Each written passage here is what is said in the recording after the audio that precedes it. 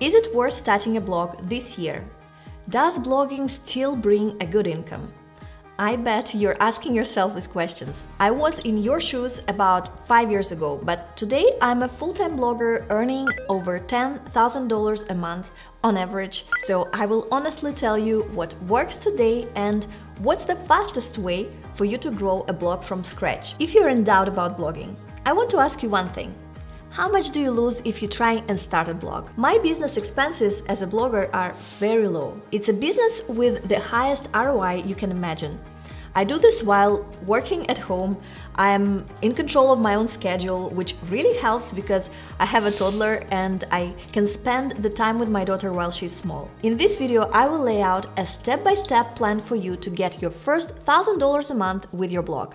And if you want to get started with this plan today, join my free 7-day course to start your blog. Check the link in the description below and let's get started with the first step. So first, you need to understand how you will make money. When I started my blog, I did what most of the people do. I tried to apply to Google AdSense as soon as I could to run some ads on my blog. That's what you were going to do, right? Well, let me tell you, maybe you shouldn't. Yes, adding ads from Google AdSense or media.net is the easiest thing that you can do with a new website to start making some money. Usually it's enough to have about 20 blog posts on your site, and something that a lot of people don't know about actually, you need to have a privacy policy page before you apply. But if you ask for my opinion, I don't think that you should even bother applying to AdSense when you have very low traffic, something below 1,000 visitors per month. When your traffic is lower than this amount, you will be earning less than $10 with display ads. Yes, less than $10 a month. So it's not worth sending your small audience away from your site for so little money, in my opinion. So what would I do if I started my blog these days, knowing everything that I've learned in 5 years? My top recommendation for you is to find affiliate products that you can promote in your niche. You can work with large affiliate networks, but don't even bother joining Amazon Associates. This is like Google AdSense just from affiliate marketing. Very low commission rates, very high risk of getting your account blocked for no reason at all, and you will just get your $2.50 that you will earn probably in the first year stuck there. Now, if not Amazon Associates, which other large affiliate networks would I recommend you? Well, Impact, CJ Affiliates, ShareSale, RewardStyle, ClickBank, PartnerStack, to name a few. But which ones will work for you the best really depends on your niche. RewardStyle is best for fashion and home decor bloggers. For example, PartnerStack will work great if you have a site with some software reviews. I think I gave you all the names of the networks too quickly, right?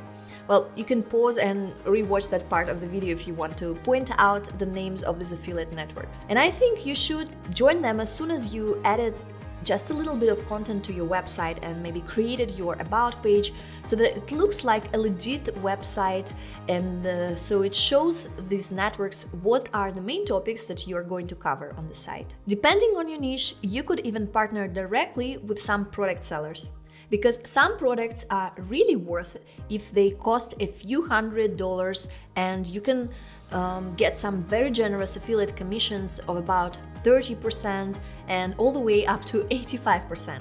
These kind of commissions are pretty normal in the world of digital products like ebooks, online courses and such, because their product margin is close to 100%, so they can afford giving you a huge commission per sale.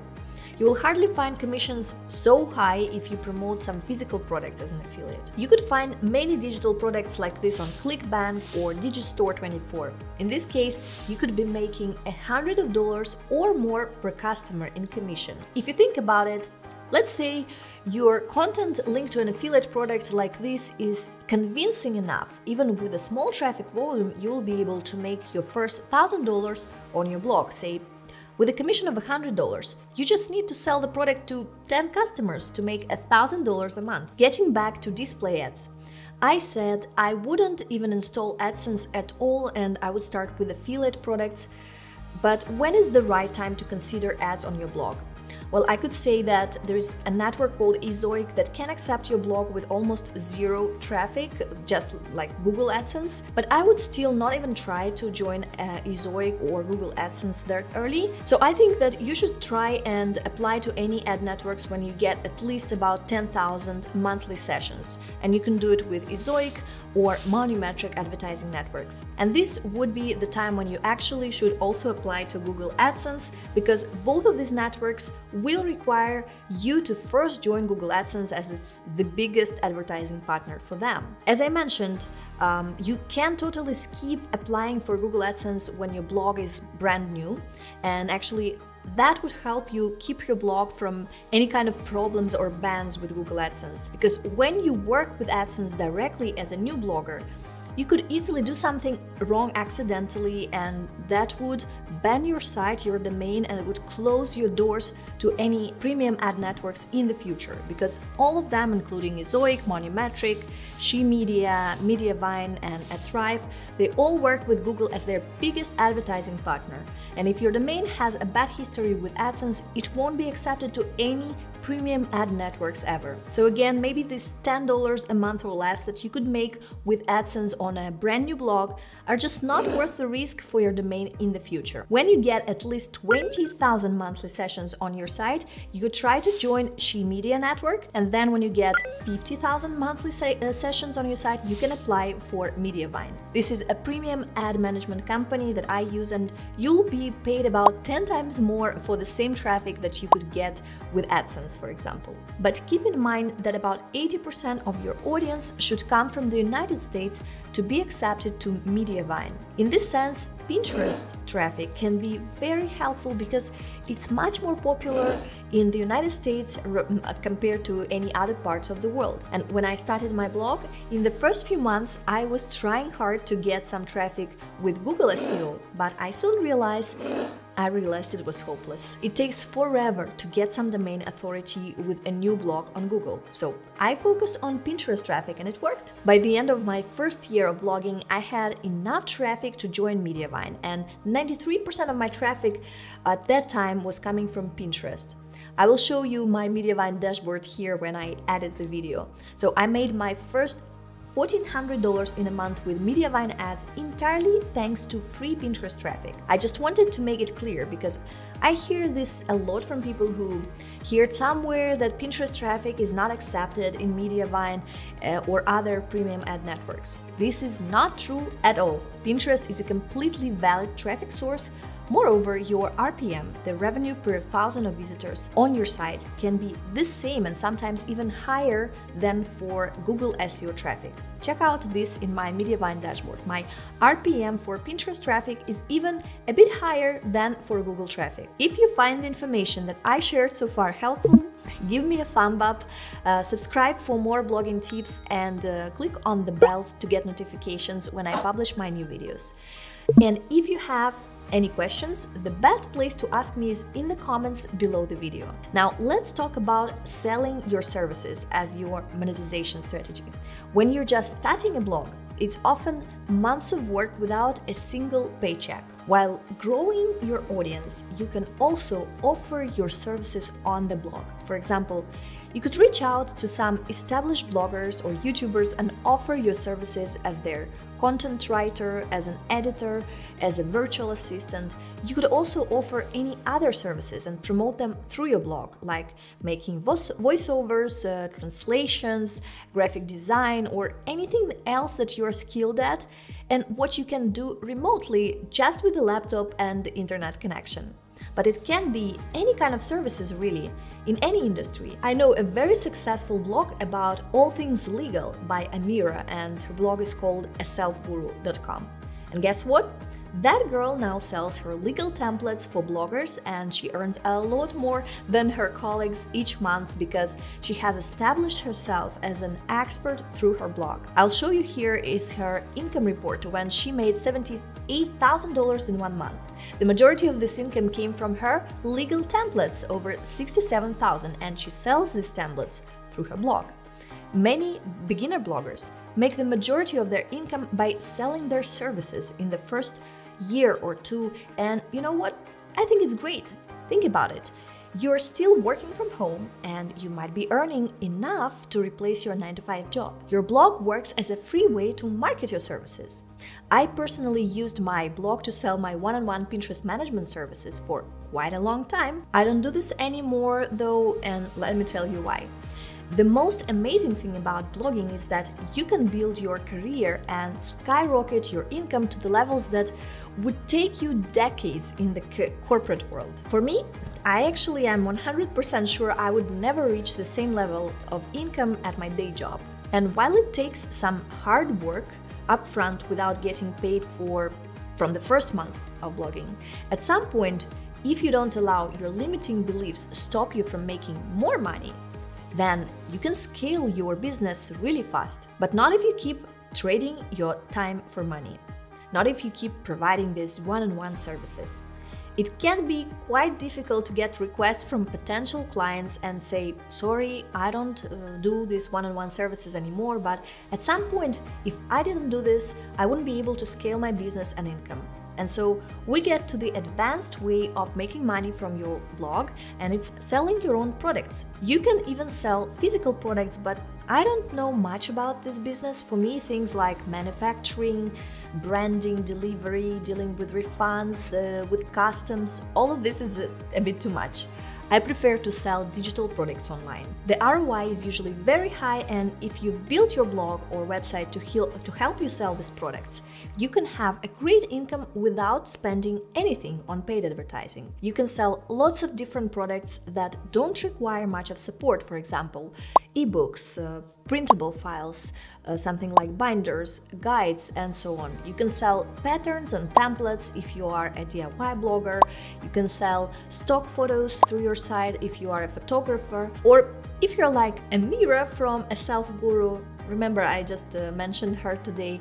You can sell legal templates. Instead of providing one-on-one services to bloggers, you can sell them templates of various legal pages. It's interesting that I see so many bloggers keep procrastinating on the idea about creating their own products for too long, until they almost get a burnout from chasing the page views to monetize their site with display ads. I've talked to several one-on-one clients of mine who were established bloggers with large audiences, and the only way they used to monetize was through ads. When I asked why you're not selling products, the answer was, I keep telling myself that I'm not ready yet, I'm not good enough to sell a product. But come on, thousands of followers across multiple social networks, not ready? This is clearly a limiting belief in my opinion. A lot of people are just looking for excuses to stop themselves from making more money with their blogs. If by any chance this is your case, you definitely need to work on your mindset. What I found the best model for me personally, because I like interacting with people and sharing my knowledge, I found that selling printables is kind of boring for me. I prefer selling courses where I can work with my students, answer their questions, help them grow, celebrate their wins together, and so on. I wanted to dedicate the first part of this video to monetization strategies because I know for most of the people who start a blog, it's a way to make extra income on the site. So what you want to know first and foremost is how a blog will make you money. Now that you have some clarity on this, the next thing you need to do when starting a blog is decide which topics you will be blogging about. In other words, what will be your niche? So step number 2, pick a niche for your blog. And beginners often make a mistake thinking about niches. It's easy to start a blog about whatever your experience in life is, or about your hobbies, and not giving a thought about whether or not this topic is a profitable topic. But if you plan to actually make money with your blog, I recommend you to watch my video that covers the most profitable blogging niches for this year. I'll give you a link in the description below this video, so you can watch it later. And if you want to use a particular platform to drive traffic to your blog, for example, if you want to start with Pinterest, you need to keep in mind that not all the niches do equally well with Pinterest audience. It's mostly female audience, and so the niches that do really great on Pinterest are something like home decor, DIY, recipes, parenting, diets and weight loss, lifestyle in general, beauty and fashion, relationship advice. Even if you're not sure about a specific niche you want to choose, Pinterest is actually the platform that is not looking for a very narrowly niched website like Google does.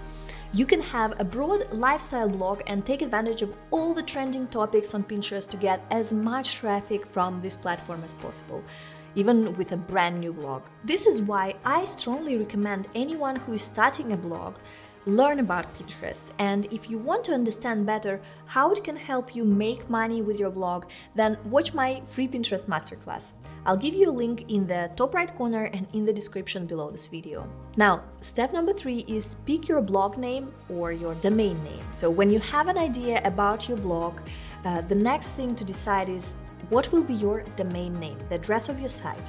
And the common sense rules that you should keep in mind when you're searching for a domain name is, first, it should be short and easy to remember. And you should avoid using numbers and hyphens in domain name.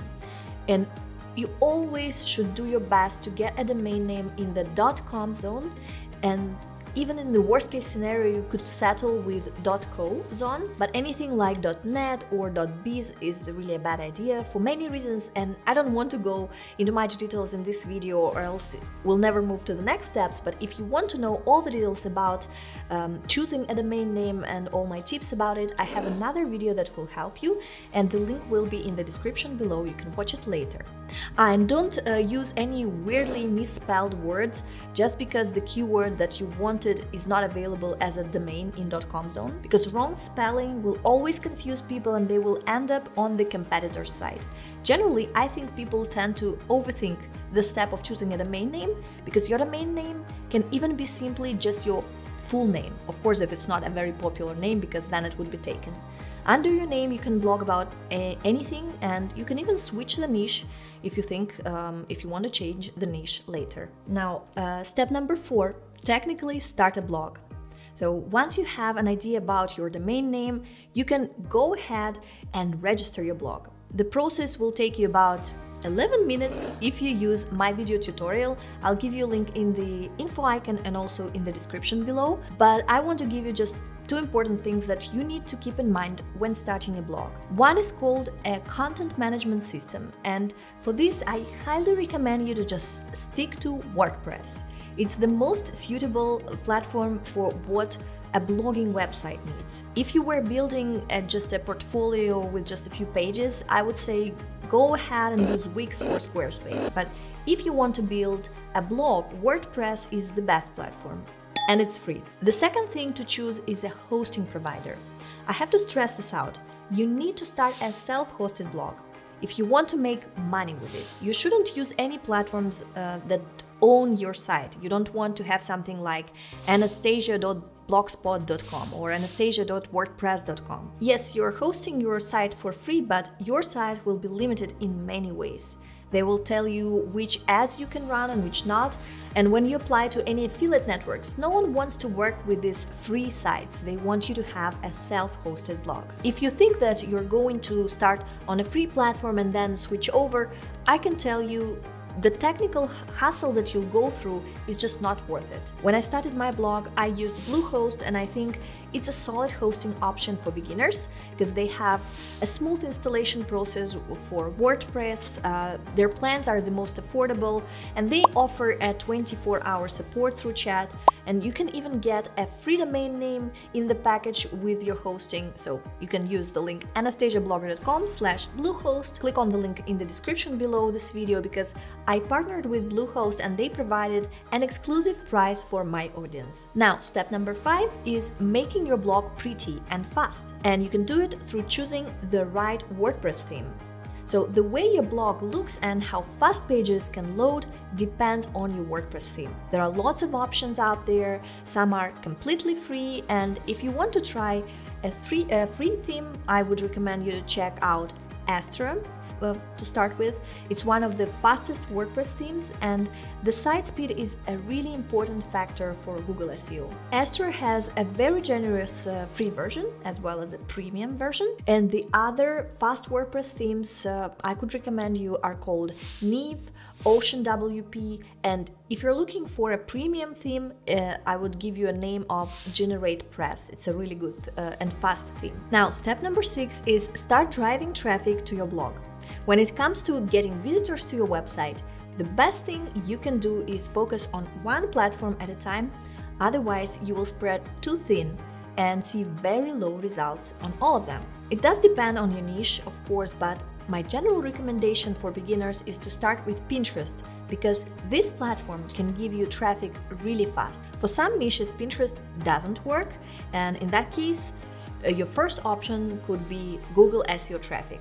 Like something that would be mostly interesting for men might have low potential traffic on Pinterest because the majority of users on this platform are women. So again, my personal top list of the platform starts with Pinterest, and you can get your first traffic spikes with Pinterest within maybe like 3 or 4 months, while with Google you might need to wait at least a year. With Pinterest, it doesn't matter if you have an old domain name and if there is any domain authority. It works great for almost any niche, and you can see that it worked multiple times for so many of students of my Pinterest SEO Traffic Secrets program, and they're all from different niches. You will find a link to my Pinterest course in the info icon and also in the description below. My second favorite traffic source is Google SEO, or search engine optimization for Google. Search traffic is more stable, but it doesn't have the viral effect that you can see on Pinterest. It's good that Google traffic is more stable, but it takes so much more time and effort to make Google SEO work. A brand new site might need to wait for at least a year before seeing any significant traffic from Google.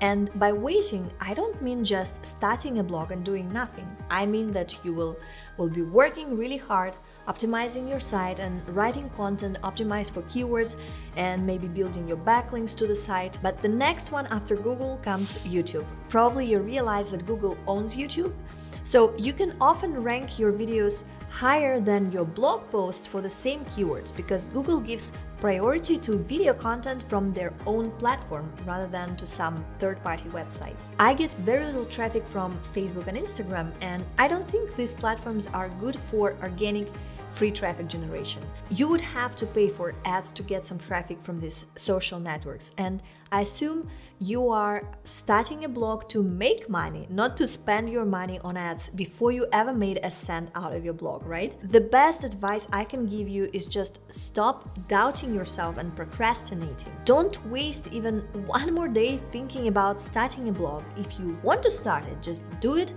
and you will figure out everything along the way. As I promised, I'll give you a plan to starting your blog and making your first $1,000 with it.